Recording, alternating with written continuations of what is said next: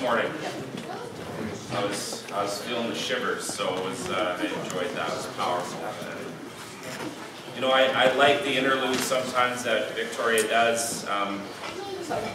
Not meaning I only like it sometimes, but she only does it sometimes. So it's just very powerful, right? To just constantly be encouraged in that. Sometimes I want to stand up and say, "Good morning, aliens," because really the call, and Paul nails that in one of his letters, saying, you know, we're aliens. We're kind of not of this dimension, not of this plane, and we forget that. We're so used to being around humans and the way that the world system works, the principles of this world, which we were talking about last week in 2 Peter, that are actually being burned away. And the Lord is making a new heaven and new earth, but that is happening all around us, the new heaven and the new earth. So Jesus, we just invite you here this morning, as always. We know that you're here and you go before us and you're behind us and you're beside us and you never leave us. So we just invite ourselves really to tune in to your grace and your presence in Jesus' name. Is your mic on? No. Test. You know, so this week, as so many weeks, and mostly it just happens out of the blue now, I used to go hunting for arguments, just for fun. If I was bored, I just dropped some bombshell in some Facebook group, knowing I would get a retaliation, just to sharpen my skills if I thought my sword was getting dull a bit, and I just kind of dive in there. I don't really do that anymore, but every once in a while, Karis made a great post. She's doing such a great job on our Facebook page, so I just want to publicly say that to Karis.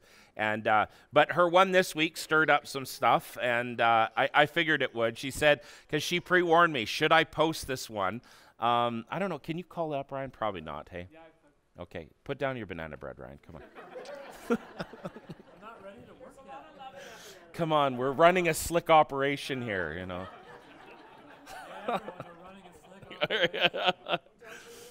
Oh, man. Anyways, such a great post that she did, kind of about the end of the world, but kind of a reverse spin on it, and he'll show you once it gets up. So she said, do you think this is okay to put up? I said, oh, yeah, I love it. Like, totally go for it. Pretty much you never have to ask.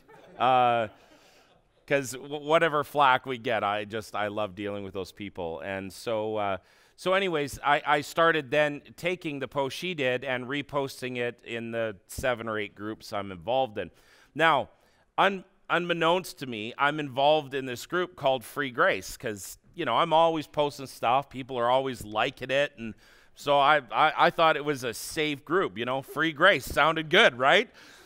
Turns out not so much. They have a different version of Free Grace, which means elected specific group to only them. Everyone else is going to hell, which didn't sound like Free Grace to me, but I found out I was in that group. This was another good one that she did too. No, it was the cartoon one.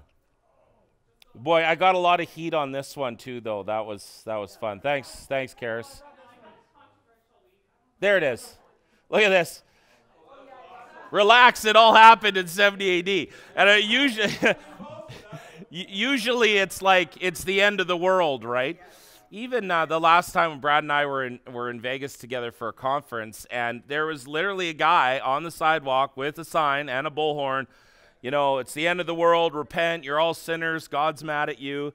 And anyway, so this guy had kind of that sentiment, and he was kind of going at me back and forth, and it's such a pleasure for me because I've watched how much grace has changed me, because I used to get angry and get in there and get in the mud with him. And so he's using all sorts of verses, and I'm saying, I really don't know what you're talking about. And so in the end, he said to me, yeah, I just feel the Spirit nudging me not to argue. And he quoted like Matthew 13:3, and so I had to look it up. So I look it up, and sure enough, it is that, the angels were told by the Lord, let the wheat and the tares grow up together, and then in the end, we will cut them all down and burn the tares in the fire.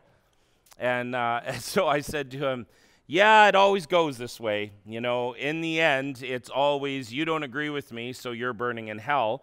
And I said, I didn't realize that my view of eschatology, which is this, end times, was a precursor to salvation. And it isn't in any of the Apostles' Creed or the Nicene Creed. It isn't, you have to believe in my particular version of the end of the world, because it's only a theory, right? We don't know what's going to happen. And as a result of that, if you don't believe their particular brand, you're guilty of hellfire and brimstone. So cheekily, I said to him, I am sure that a spirit did nudge you to say that. I said, I'm just not convinced it was the Holy Spirit who nudged you to say something like that. And then I said, I'm out, and I blocked him, so. Well, we can't slam phones down anymore, so I can hit block on Facebook, yeah. No, because I'm just no longer interested in my life of having those arguments. If I think somebody's winnable and reachable, as was another guy, we went back and forth, and he was starting to see my point of view, and I was starting to see his point of view, and we were having a very good discussion. But what so often amazes me is that there is such a correlation between hell and wrath and punishment and end times. It's like a doggy bag that all goes together perfectly, right? It's the same vomit that all fits together in the little vomit bag. And I said to him, you know, buddy, the problem is I used to believe what you believe. You're not going to teach me anything new. I used to teach what you're teaching. I used to defend what you're defending. I used to believe what you believe. So nothing is new. I've just found a God that is more gracious and more compassionate. What really upset him is, he said, the ridiculous notion that the kingdom of God has come. And there are many, many people that feel that way. Many people in the church feel that it is absolute heresy and apostasy to suggest that the kingdom of Jesus has come. But I want you to take a moment and think about that. If the kingdom of Jesus had not come, and it is not presently working and growing in our world, Jesus described the kingdom of God like a mustard seed that would go in the ground, and it would have to go in the ground, die, and then it produces fruit. And that mustard seed begins to grow wild and take over the garden. He said it's like a piece of yeast that goes into the dough, and eventually it works itself through the whole batch. Jesus said, my kingdom is not of the earth. Because they said, well, where is it? Where is the kingdom? They said, this is a ridiculous notion. The guy said to me, how is it that you can get it? The kingdom of God, he said, doesn't come to anybody. It's something you get into. So I quoted 3 verses where Jesus said, the kingdom of God has come to you. 3 times. Jesus said, if you've experienced this, the kingdom of God has come to you. When he cast out demons and they experienced the deliverance from demonic oppression, he said, the kingdom of God has come near you. I said, the kingdom of God is not a place. The kingdom of God is a presence. It is a thing. I said, because he was talking about church planting in the kingdom. I said, church planting, he goes, well, it's so ridiculous. How can you plant a church in the kingdom? I said, you can't plant a church in the kingdom. The church is the kingdom. You can't plant it in it. That is what the kingdom is. But people have this idea that the kingdom is heaven. It's like a palace, a mothership, a space cube that's going to descend. We talked about that, the 1,500-mile space cube that's coming. Lots of video on the internet where you can actually get pre-renderings of the space cube. Book your tickets now. You might want a room with a view, however you pick a floor. It's like you don't want to be on one of those top floors because maybe it's speed of light elevators, new tech. I don't know what's going to happen, but really, this is the literal view that people come to Scripture with. And it's because of our Western mindset. We want to put it in a test tube and prove it. But that's why Jesus said to Pilate, my kingdom is not of this dimension. You can't get in it. You can't ride an elevator in it. It's not a place where you go. It's not about rubies and diamonds and big fat crowns. I remember growing up that way. I know, sorry. I should have slowly worked into that one for some of you. Some of you have been really counting on those crowns. You see, it's what a crown brings. What does a crown bring? Well, a king wears a crown because it shows he has authority. It shows that he has position, he has confidence, he is full of royalty. It shows that he is set apart, that what he says matters, that he can decree things and say things, and they happen because he says so. This is the crown that Jesus has called you to wear. It's not a physical crown. I'm not shining it up. The more good works you do, the shinier it is. I know I joked about this the other week forever. It's just so good. I want to go back there, over and over. 39 minutes. Clock's ticking. It's not about that, but it's that, and my dad made a good point the other week. He said, this is the problem with so many Christians. They're walking around with their heads down, filled with guilt and shame and condemnation, but if you've got a crown on your head and you're always walking like this, what happens? Your crown falls off. So lots of us are walking around with our crowns off because we're not walking upright and boldly coming before the throne of grace as if the crown belongs to you. The crown does belong to you. What's interesting is that we always want to make it about works and what we do. And this is how I grew up. It's like the more works you did, the more people you led to Jesus. It's another notch in the belt, another reward. And, it's all about building up those rewards. And then we would use those verses. Well, Scripture says that. Do not store your treasure here on earth, but store your treasure up in heaven.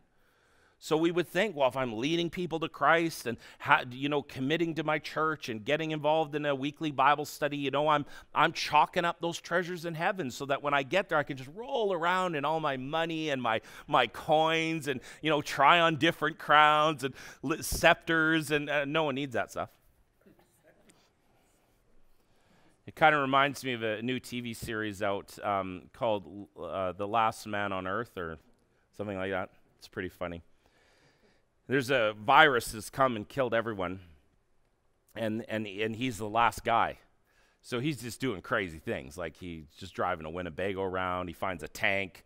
He's driving tanks up and down the street, right into shopping malls. He's playing golf in the White House. I mean, he's just, he's just doing whatever he wants. And the one shot, he's practicing his golf swing in-house and, rips it through a painting, and he runs over, he's like, oh, he goes, at least it wasn't a Monet, and then he goes, oh, no, it was, and it's wrecked it. But, and they find big piles of cash everywhere, and they've got tons of money, but it doesn't matter anymore.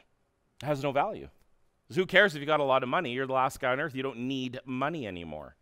And this is why the reward system in heaven, if you really think about it, it's not a great motivating factor. Because if we all have crowns, the crowns aren't very valuable. Eventually you'll lose your crown.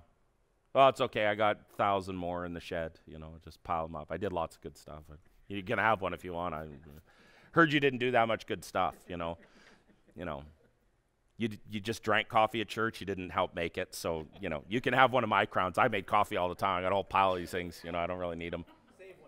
Save one. So what's the point of that? It's not really a motivating factor, but yet we all act as if somehow we've earned it and we have it. Again, it reminded me of this image in the show while we're worshiping. I don't know why these things happen. We're in the middle of worshiping, and I'm thinking about this show where they're fighting over bacon. And because they're getting down to their food supplies, he eventually finds a few more people, and they're running low on food supplies. And one of the guys, he finds a whole freezer full of bacon. That's a good find when there's no bacon left, right? Now, he's holding on to that with all his might. He doesn't want to share. Because that's his. And I find that growing up in the circles I did, we treated that like salvation. It was our bacon. We found Jesus. Too bad for you. And the more the elect group, the more it is too bad for you. This is my bacon. I get a crown. I get jewels. Jesus loves me. I believed in him. I sacrificed. You guys know I've joked about it before. I was talking to this young guy one time about the subject of hell, and he said, well, if no one's going to hell, what's the point? What's the point of Jesus? You know how hard I've worked? I'm like, wow, I think you've missed the point of salvation. He goes, do you know what I've given up? I'm like, you've given up hell. You've given up a life of hell to get a life of liberty. But when you always project it to the end, that the reward's at the end, that it's heaven or hell at the end, then Jesus isn't applicable for right now. He isn't here to take away our anxieties and our depression and our stress and our worries and our fears and our guilt and our condemnation. Jesus is good for later life, afterlife. So when I was thinking about this bacon analogy, You know, it's a funny thing because he finally just feels so guilty and bad and just starts hating himself because he's not sharing the bacon.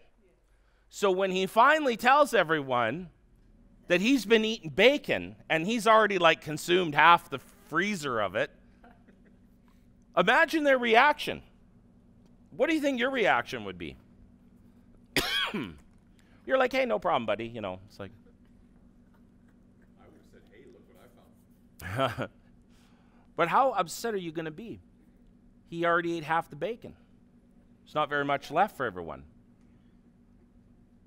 You know, and I started to think, what is the rest of the world going to be like when they find out we've been hoarding Jesus? You know, they haven't been given the same opportunity as we. It's almost like we're hoarding the bacon. Now, of course, the response is, oh, yes, but these people know about the bacon. They know about Jesus. They have access to bacon. We've been frying bacon for years. We open up the doors to our bacon centers so the smell gets out. We send out flyers about the bacon, and they've rejected the bacon. So I want you to really think about this analogy. What do we do with the people that reject the bacon? We fry them up too as soon as we run out of bacon. I mean, this is the concept of hell. You reject the bacon and we fry you up. That's not what would happen in the real world. What happens in the real world if we're all sharing bacon and there's little bacon left to go around? And Dan comes along and goes, nah, I'm going vegan. I'm not angry at Dan. I'm not thinking, well, we should burn Dan alive at a stake. That is not the natural inclination. Let's burn Dan. He's rejected almighty bacon. What is actually my real reaction? Yeah, great. Great. Do you have any friends that like to go vegan? Because what does it mean? It means I get more bacon. Why isn't this the church's reaction when it comes to Jesus? You don't want Jesus? Okay, more for me. More Jesus for me. I shouldn't want you to be punished. I should just rejoice that if you don't want it, that's fine. I just get to still have my bacon. So it means you don't want any. Vegan means no bacon for you. Yeah. So you're a bacon atheist. Awesome. Awesome. You don't even believe the bacon exists? Even better. You don't even think there's a freezer with the bacon in it? Awesome. There's not. Don't worry about it. Because then I can have it. I don't have to save my seat at church. It's going to always be empty. Why don't we respond that way? Why don't we respond, good, fine, no problem. Now, out of love, we want to pull them in. But there shouldn't be this gut reaction of wanting to see those people punished. You see, because we know that bacon's good. And then when you find out, when you really start to press, Dan, why is it that you don't want the bacon? I mean, can you not smell it? You smell it? You just cut a slice of tomato, put some mayo, like, doesn't it even tempt you? And then as you begin to talk to him, you find out he had a really bad experience with bacon. He had some rotten bacon. Have you ever opened a pack of bacon, can't cook the whole pack, you leave like 3 or 4 strips left, you go, I'll get to that later. A week goes by, you kind of pull it out and it's changing a color you don't fully recognize in the color spectrum. You know, there's some tints in there you're not quite expecting. There's a greenish hue among the bacon. And you go, well, you know, I like it really extra crispy. Maybe I could fry that up anyway. You know, and you kind of pull it out of the pack and you get a whiff of that, throw it quickly in the pan and think, I better wash my hands. But you still proceed to think I could still maybe eat it. Because it kind of can go rancid after a while. But this is the problem, that people have experienced bad bacon. They've come into the church and eaten rancid bacon and go, geez, I was already feeling guilty about sin and then I came to church and now I feel horrific. Now I not only feel bad about my sin, but I know God's mad about my bad, and he's going to do something about it. So now I've got guilt, shame, condemnation, and fear working together, and it's all on a time limit because the world's about to end. So not only do I got to fix this, but I better get my crap together right now because the clock is ticking, and I don't want to get left behind. I want to suggest to you the reason people don't believe in the Lord is they've had a bad experience with God. I've yet to meet an atheist that hasn't. Oh, thank you very much. I haven't met an atheist that hasn't had some kind of bad experience that led them to not believe in God. And I've said this a lot, but they're never neutral on the position of God. You bring up God to most agnostics and atheists, and the response is anger. The response isn't neutral, yeah, no, I just don't believe there's a God. You go, oh yeah? If there was a God, how come there's so much, what do you hear? Suffering. How come there's so much evil? How come there's so much pain? I think Lex Luthor said it really well in the Batman Superman movie. He said God can exist because if he's good, then he's not all powerful. Because if he was good, he'd do something about it. And if he is all powerful and he hasn't dealt with evil, then he can't be all good. This is what he was saying to Superman. Very true. Atheists use that argument. So what is it? Is a God all good or all powerful? Because if he is all good, he should do something about the evil in the world. But this is why we believe the kingdom of God has come. God did do something about it. He sent his son. And he sent his son to put on display for the entire world that this is what grace and goodness looks like. When your enemies come at you, when they falsely accuse you, when they go to the point of putting you on a cross and saying all manners of evil against you, you say, I forgive you because you don't understand. And God met our violence and our wrath with his grace and his peace. And the weight of that transaction that Jesus put on full display in a dramatic exposure on the cross has forever changed the human race. Because 2,000 years later, we're ending slavery. 2,000 years later, we care about people who are going hungry and not just taking all the bacon for ourselves. We see where there's injustice and wrong things in the world. Everyone now, there's just videos left, right, and center crying out against big pharmaceutical companies in the U.S. Just talking about how criminal, and there's documentary after documentary, how they own the government and how they own all, the American Heart Association, American Diabetes Association are owned by Big Pharma. So do you think we're getting good information? No, they want to keep us sick. Drugs that are treating high blood pressure make $53 billion a year. They've got a lot of extra money to push their weight around in Congress. But the kingdom of God, as it advances, people start popping up going, that's evil, that's wrong, that can't be, that's not godly, that isn't righteous, that isn't holy. Now, they might not use those words, and they're not carrying a cross, but I'm telling you, that's the kingdom of God. The fact that we see all this goodness permeate our world, finally, it looks like the Americans are changing when it comes to guns. But who's changing it? The governments that are owned by lobbyists? No, corporations. Walmart just said, no, can't buy a gun unless you're 21. Dick's Sporting Goods said, whoa, we better do the same thing because we're going to lose customers because that's what customers want. Oh, and by the way, you're going to need a background check. Oh, and by the way, you're going to need something else to buy bullets. And now the pressure's happening, and it's changing. And who's driving that? Young people. The next generation's driving it.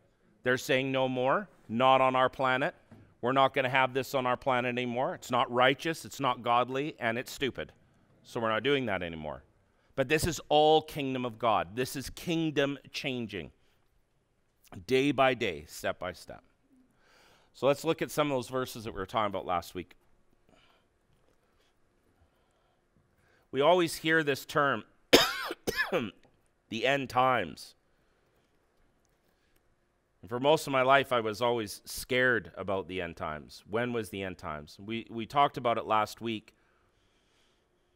saying we've always lived in fear, and so much teaching in North America has been, but it's very young doctrine. Only since the 1960s has this plague of bad teaching been in the North American church.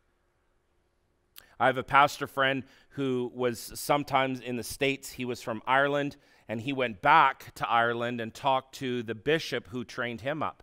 And his bishop sat him down and very aggressively rebuked him and said, you have come under the deception and the lies of American false teaching when it comes to end times. And you've got to come back to the truth, back to orthodoxy of what the church has always believed, that the kingdom of God is expanding and growing in the earth, and that one day every knee will bow and every tongue will confess. That we have a glorious future. Do you not feel it when we sing these songs? Do you not feel it like your soul's opening up and then you go, yes, and here comes the fireballs and asteroids? Is that what you think? Is anybody having that vision? Okay, come up here if you're having that vision. We're going to pray with you. But you're not having those things. Bodies rolling up on the shore of all God's dead enemies. Is anybody having those visions? No? Yeah. But it would be weird, right? It'd be weird as you're singing about the grace and the love and the power of God, never ending, never failing, to have visions of dead bodies. The blood rising up to the bridle of the horses. That's what we were taught. That's what's going to happen in the end. There's going to be so much blood. It's going to come up to the bridle of the horse. That's why every time I go to the farm, I'm checking how high the blood is. Oh, we're good. It's only a foot. It's ridiculous, right? And we live in fear of that. Now, most of us have just so pushed it back to the mind because we got bills, we got kids, we got relationships to deal with, we got finances, we got other concerns than blood raising to the level of the bridle of a horse.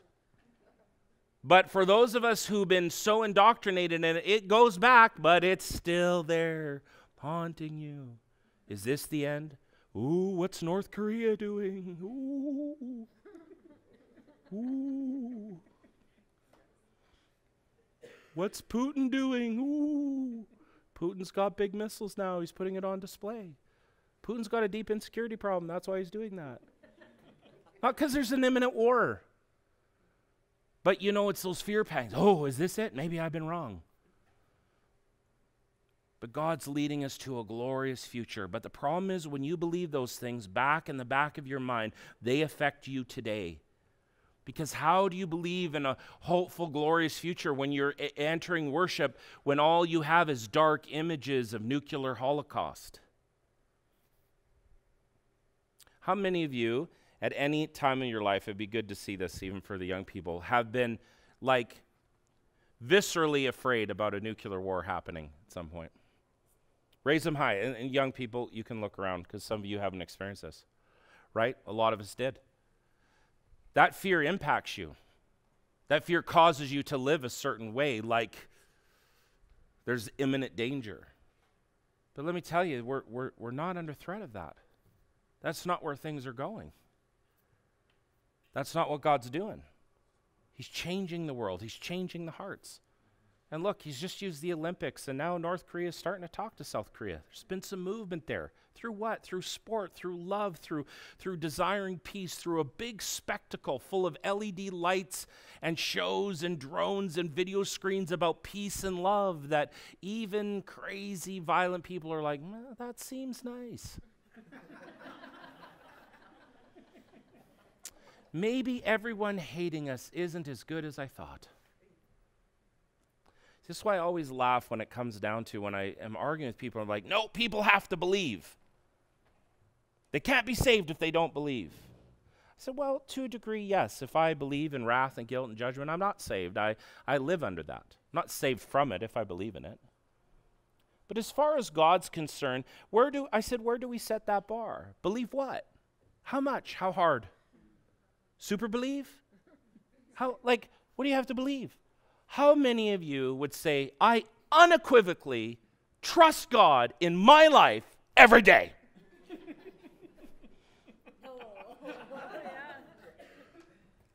How many? How are you going to say that? There is never a situation where I don't trust the Lord. Me and God, always trust him because I fully believe. No takers, hey? Aren't most of you filled with the Holy Spirit? Shame. Huh? How much do we believe? Like if we're going to be judged by how well we believe, let's hope the end times aren't going to happen for a while. Because I still have a ways to go. And if I'm leading this motley crew, we're in trouble. Because if I got a ways to go, you probably aren't there yet. That's a scary thing, to think I'm going to be judged on what and how well I believe it. And then what is it that we have to believe? Believing in being baptized and filled in the Holy Spirit and speaking in tongues? What if that's wrong?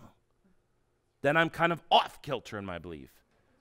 But what if the Catholics are right and we should have all been praying to Mary all this time? And we didn't believe that she was really the mother of God in the way that they think. That was the cut. Oh, I could have tossed up a couple prayers. Hail Mary, full of grace. Like, how hard was that? And now hell. Just a couple of Mary prayers. I was always making jokes about that. It's just so dumb. Fire is hot. Mary prayers. I should have figured it out. They owned all the buildings. So dumb. You know, which is it?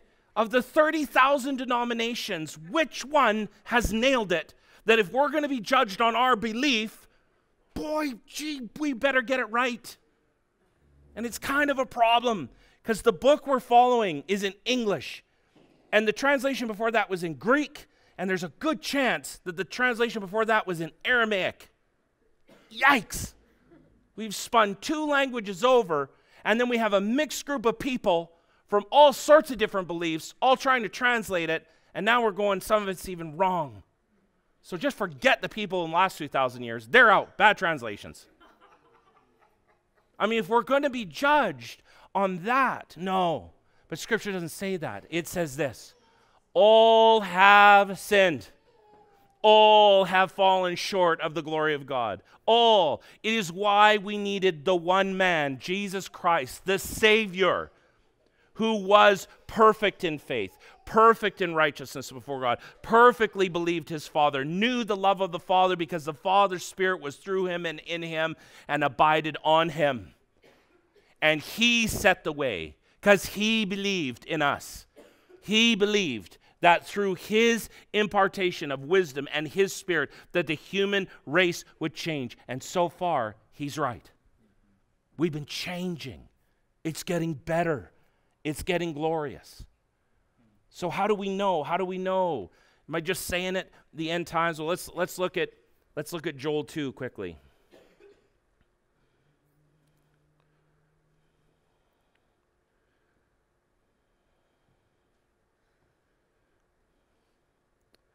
Oh wow, Joel 2 is super long. I've lost my place. Just give me 1 second.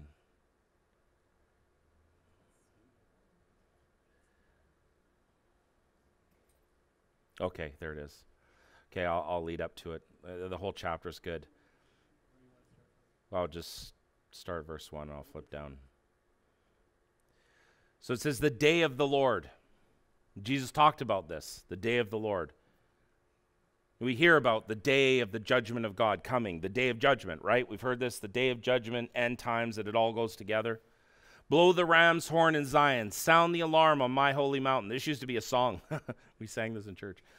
All the inhabitants of the earth will tremble because of the day of the Lord has come, because it is near. Now, you're going to listen to this and you're going to start to go, well, that kind of sounds like the book of Revelation. Now, there's a reason it sounds like the book of Revelation, because John is quoting this passage scattered throughout the book of Revelation in his Revelation. So, if you don't know this, the book of Revelation quotes the Old Testament more than any New Testament book does. The book of Revelation is just one giant mishmash plagiarism of the Old Testament with a couple of other sprinklings. I mean, that is the idea of the book. So just off the surface, if John is quoting a Jewish Old Testament about prophecies pertaining to the Hebrew people in the Revelation, and the entirety of the book is quoting really old books that the Hebrews have only had and followed, then I think we're in a safe camp to say that it's probably about them and things pertaining to them. All the inhabitants of the earth will tremble. And again, if you look up that word in Hebrew, the idea is tribe, the people of the land, not global. Okay? That's what the word means. Again, not great translation. Because it is near. A day of darkness and gloom, a day of clouds and thick darkness, like blackness spreading over the mountain. A great and mighty army comes, such as was never before and never will be again. Even though through the years of all generations. Before them fire devours, and behind them a flame blazes. I just have to say this because it was so funny. Growing up in church, we'd sing this song. Blow the trumpet in Zion, Zion. Sound the alarm on God's holy mountain. And we say, sound the alarm, sound the alarm. They run on the city, they run on the walls. For great is the army that carries out his word. Now, what we didn't know is we were singing a song about the destruction of Jerusalem. We were cheering on the Romans in church. Come on, Romans! Sound the alarm. They rush on the city. They run on the walls. Hallelujah! For great is the army. And we'd all get out our handkerchiefs. And then the Lord, woo! Burn the city. Burn the temple. We had no idea that's what we were singing. No one looked it up. I'm sure there was some old guy sitting in the back going,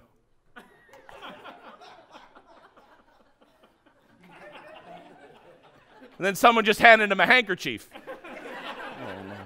No, it's different in here. We're cheering on Romans. Bloodshed.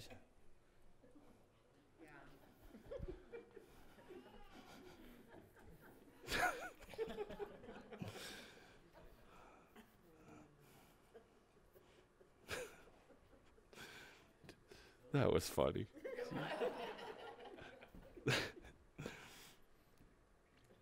Listen to what it says. Before them fire devours, and behind them flames ablaze, and the land is like the Garden of Eden before them. But behind them a desolate wasteland, and nothing escapes them. They have the appearance of horses, and like cavalry they run. With the sound of chariots they leap on mountains. What surrounds Jerusalem is mountains. Consuming stubble, a mighty army arrayed for war. Before them, peoples are tormented. Even the face turns pale. Like mighty men, they run. Revelation says, and they will cry out for the mountains to cover them. Tell you a little interesting piece of information I didn't follow up with you last week. There's a book called the Book of Josephus. It's about this thick. Just about every pastor in North America will have that book on his shelf. I have one on mine. But none of them are reading it, apparently. Because Josephus, so many scholars will say, well, Revelation was written in 90 AD, far after Jerusalem was destroyed. So if that's true, then the book of Revelation is total plagiarism because he just stole from Josephus, who was a Roman historian who lived and watched and was sitting on a horse when Jerusalem burned to the ground. He was there. The Romans spared his life because he was part of a revolt. They killed all his friends, let Josephus live because he was a scribe and a historian, and they made him write the history of the Jewish wars and how Rome defeated them. So Josephus was there on a horse while Jerusalem was burning. And he writes everything that is in the book of Revelation. So there's only one of two options. Either he had a scroll later when he looked at Revelation and was copying it, or John, the apostle, was reading Josephus and just put that in the book of Revelation. Now, what'd be really weird is that John, a Jew, writing the book of Revelation, didn't at any point go, and it's a real bummer that they burned down our temple. Like, he probably would have mentioned it, right? You live in Calgary. If they burnt the entire city down and were crucifying all the occupants of our city on our buildings downtown, you might mention it in your memoirs. It might be something burned in your memory, right? If the whole city was on fire and they were launching people into buildings through catapults, which they did. I'm not making it up. They were launching Jews at the wall. It was horrific. It was a ghastly, ghastly thing that happened. Some of the stuff is so bad, I can't preach on it. I can't even tell you in a public group because it's so disturbingly horrific what they did to people. Like worse than what Hitler did. But most people just don't know. No, John is quoting out of the book, or Josephus is remembering things out of the book of Revelation. What's interesting is he writes, not a single Christian life was lost during the siege of Jerusalem because all the Christians had escaped to Pella. Why do you think all the Christians knew to escape? They had a letter called the Revelation of Jesus Christ, and they went, okay, honey, we're going to need to pack the bags. That's where it says when Jesus said, don't go back for your cloak. Pray that it doesn't happen during the winter. And you know what? It didn't. They attacked during the spring. And they all went and hid in caves. And it started an underground church movement. You know what's really odd is the majority of Christian writings disappear from about 70 to 150 AD. Gone. What happened to all those people? It's like they were there and they were all gone. And no one knows kind of what happened. They all went into caves, and then there was no trace of them. They just kind of were gone. We don't know. It's weird, though.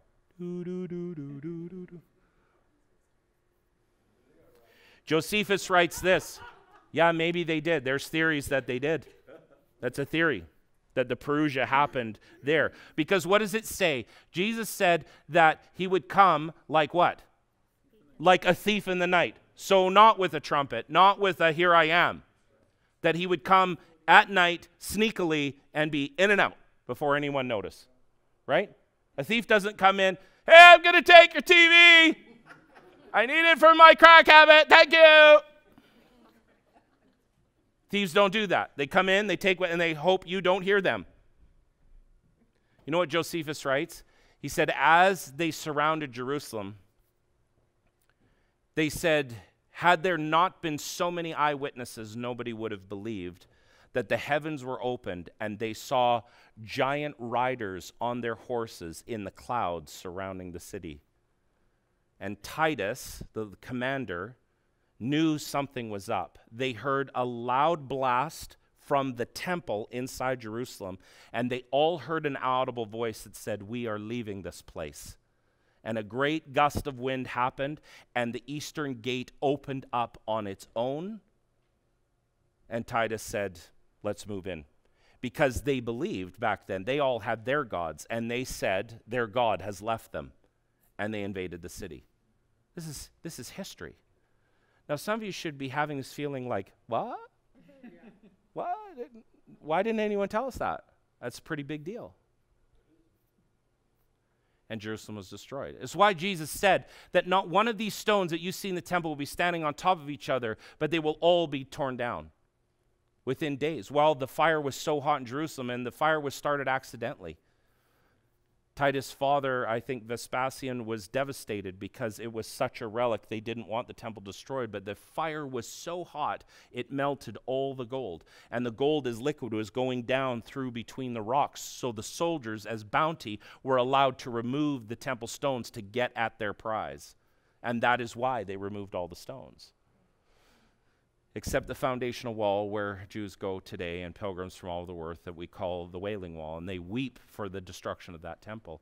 And Jesus said there will be weeping and gnashing of teeth. Almost done. So as Joel goes on, he says, before them, it says they will climb through the houses, enter the windows like thieves. Before them, the earth quakes, the heavens shook. History tells us that some of the greatest earthquakes that have ever happened in the world happened in the first century. The sun and the moon darken. What does that sound like? Book of Revelation. And the stars withdraw their radiance. The Lord has sounded his voice before his army, for his camp is exceedingly great. Mighty is the one who accomplishes his word, for great is the Lord. Who can endure this time? Revelation says it's going to be all these bowls of wrath poured out. Who can endure it? Rend your heart, tear your garments, verse 13. There's mourning, there's crying. Who knows, verse 14, he might turn aside and relent. He might leave behind a blessing, a grain offering, a food offering. Let's scroll all the way down.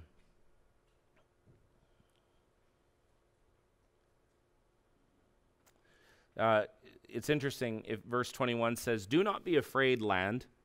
Exult and rejoice, for the Lord has done great things. Do not be afraid, beasts of the field, because the wild pastures flourish. He's talking about the kingdom of God. Because the tree bears its fruit. Because while this prophecy has been given to Joel, the Spirit of God is saying, write and say, do not be afraid, because I have done great things. Because Jesus has already died. The resurrection's happened. The seed has gone into the ground and has died. And now it has risen and it is starting to bear fruit in the world. And part of that fruit was to collapse an animal sacrificial blood system for the repentance of sin, to bury it along with the law and say freedom and grace to the nations, to the world, and to all mankind. That was the declaration that this prophecy is talking about. And children of Zion, exult and rejoice in the Lord your God, because he has given to you the early rain for vindication. Okay, now listen, we'll go to verse 28. It says, and it will be that afterwards I will pour out my spirit on all flesh. Then your sons and your daughters will prophesy, your young men will dream dreams, and your old men will see visions. Even on the men servants and the maid servants. In those days I will pour out my spirit. Then I will work wonders in the heavens and the earth, blood and fire and columns of smoke. The sun will be turned to darkness and the moon to blood before the great and awe-inspiring day of the Lord comes. And it will be that everyone who calls on the name of the Lord will be saved, for on Mount Zion and in Jerusalem there will be deliverance. And the Lord has said, and among the survivors whom the Lord calls. So now I want to just go over here and read to you Acts chapter 2.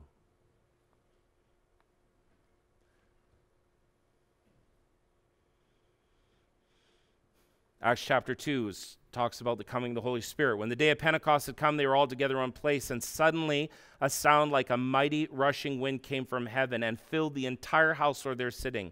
They began to speak in tongues as of fire being distributed and resting on each of them. They were filled with the Holy Spirit and began to speak in tongues as the Spirit enabled them. Now it talks about all the nations of the world dwelling in Jerusalem were there. There were Jews and Galileans and Medes and Parthians and Mesopotamians, Cappadocians, Egyptians. They're from all over the world. So this is what that prophecy is talking about. The whole world will be there. Listen to what Peter says. They're all mocking, saying these men are full of new wine. But Peter says, standing up with the 11, lifted up his voice and said to the men of Judea, and all you who dwell in Jerusalem, let this be known to you, and listen to my words. Now they all know the Old Testament. They all know the prophecy of Joel. For these men are not drunk as you suppose, since it is the third hour of the day, but this is what was spoken by the prophet Joel. In the last days it shall be, says God, that I will pour my spirit out on all flesh. Your sons and your daughters prophesy, and your young men shall see visions, and your old men shall dream dreams. Even on my men servants and maidservants I will pour out my spirit in those days, and they shall prophesy. And I will show wonders in the heaven above, and signs on the earth below, blood and fire and vapors of smoke. And the sun shall be turned to darkness, and the moon into blood, before the great and glorious day of the Lord comes, and whoever calls on the name of the Lord will be saved. And Peter is saying that this prophecy is being fulfilled right now. Right now. And the evidence was that women were filled with the Holy Spirit. And the evidence was, shortly after this, Gentiles, oh my goodness, Peter's mind's blown. He walks in and Gentiles are praying in tongues. He's like, whoa, we thought this was just for the Jews. No, because Joel said, I will pour my spirit in the last days on all flesh. And that meant the women and the Gentiles, that everyone could get it. So the evidence that they were in the end times was that it was already happening. And what were they doing? They were all prophesying. They were all having words of knowledge. Did Peter have a vision in Acts 2? Yes. Did Peter dream dreams in Acts 2? Yes. Did Paul? Yes. They were all dreaming dreams. It talks about lots of dreams. They're having visions. This is happening. And you've got to think a short time after this, just like 20 years, the Jewish wars begin and the city begins to burn. And there's fire and blood and smoke. And Josephus writes that the blood that was in the Dead Sea, where there's Sea of Galilee, came up to the bridle of the horses. It's exact fulfillment. It's an exact fulfillment. And the more you read the Old Testament, I won't go into depth of it because there's so many. I could read you chapter after chapter after chapter in the Old Testament that mimics the exact same thing that I just read to you now. These were the end days. You always have to ask when you talk to other believers, what do you mean when you say the end days? The end days of what? The end of what? The end of human civilization? No, the Bible never talks about that. It's the end of an old covenant. Like, shouldn't it have been a big deal, don't you think? Ending thousands of years of killing people for sacrifice for forgiveness of sin, and then it graduated to animals, and then God said, how about you do doves and grain? Like, do you not see that as a weaning system? 10,000 virgins. Maybe we'll do cattle, right? So we started doing cattle. They're like, cattle are big, and it's messy, and it's too much blood. We'll do sheep. The sheep are like, oh, really? Right? And then we go to goats, right? And then we start going to doves and to grain offerings. And then God said, how about just a wave offering? That's what we do in worship. A wave offering, a handkerchief offering, right? And then Jesus becomes the once and for all offering. So this should be climactic. That should have had, and I want you to see the physical change that as the kingdom of God came to the earth, there was literally earthquakes. It shook the earth. Paul and Silas in the prison, as Paul begins to worship, what happens? An earthquake. Because that had never happened before in the history of mankind, that men engorged with the Spirit of God started to go, holy, holy, holy is the Lord of hosts, in a prison, in darkness. That had never happened. And so the ground shook, because for the first time, our planet was encountering the footsteps of God amongst men that had been filled with the Spirit of God. And that is why our world continues to change today, because of people like you. Because we say, not on our watch. We are not going to continue to live in a planet where cancer takes half of the population. 1 in 2 now people get it. It's wrong. Something went wrong. Back in the 20s, that wasn't the case. 1 in 200 people got it. Now 1 in 2. Something's wrong. We've got to figure that out. So we have to cry out to the Lord. We have to pray and say, Lord, why are so many people getting cancer? Yes, it'd be great if we could walk around healing everyone. But there's also wisdom. There's also knowledge. There's also understanding. I can't stand up here with a big giant bag of Dorito chips just going, I don't understand why the Lord won't heal me. Someone will come by and go, well, I'd like to be Jesus to you. Could I borrow your bag of chips? And, right? Yeah. Let's not be silly. Let's not just surround somebody while they're eating their chips and just start praying in tongues over them. Oh, Shandala Kiria Doria. I just want to see someone go, oh, excuse me, pardon me, can I just borrow those chips? Thanks. You guys go ahead, keep praying. Now, I believe in praying. I'm teaching you to pray all the time, but sometimes the praying and abiding with the Spirit of God is for you to get the wisdom to start doing smart things instead of dumb things. Because sometimes we're self-medicating through food, or we're self-medicating through drinking, or we're self-medicating through a million things that we do. That the Lord's like, it's not about a magic wand going, ha-da-da-da, shazam, and you're all better. Sometimes it's about, here's the spirit of wisdom, here's the spirit of knowledge, here's the spirit of understanding.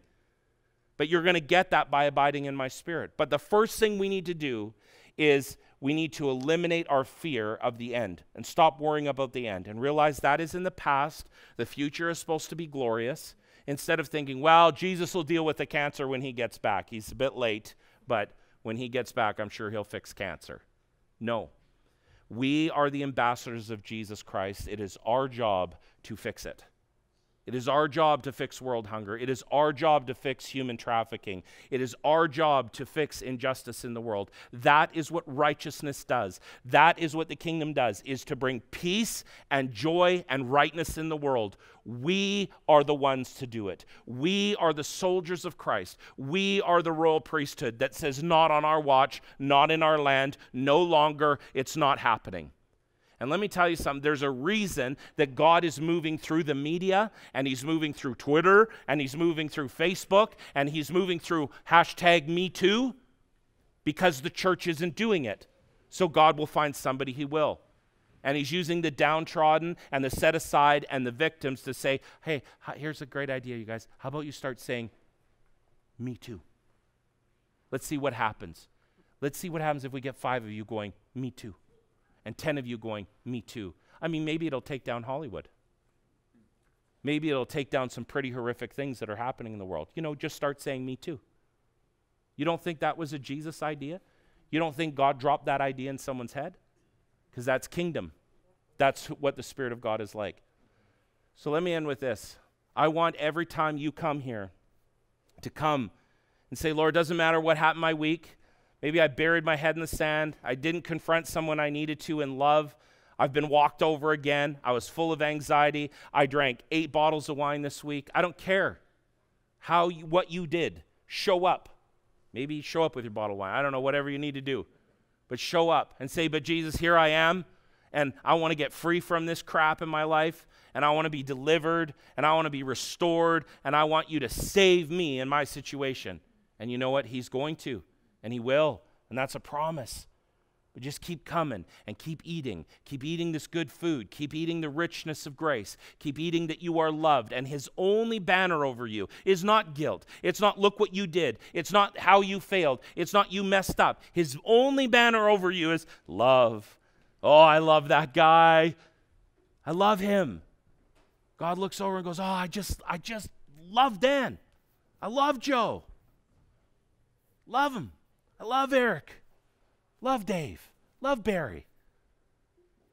That's my best guy, that Barry guy. Love him. Salt of the earth guy. Right? He's out there boating or fishing. I don't know. He just loves doing stuff. I love it. And I put that in him. Right? God has hardwired you in things that he loves. Every one of you is a part expression of God because he's infinite. And it takes all of us to express who he is. And so he's cheering you on to get better. He's cheering you on to get healthy. Not so he goes, good, obey me, I feel better about myself now. If you're serving that God, quit, become an atheist. Because that God's a narcissist and he's not worthy of your worship. The God that's worthy of your worship is the God who goes, yeah, it's okay, it's not about me. I don't really need your glory. I'm good. I'm awesome. And I know I am. We've got to make you awesome. That's what we've got to do. Amen? Amen. Be blessed. Have a good week.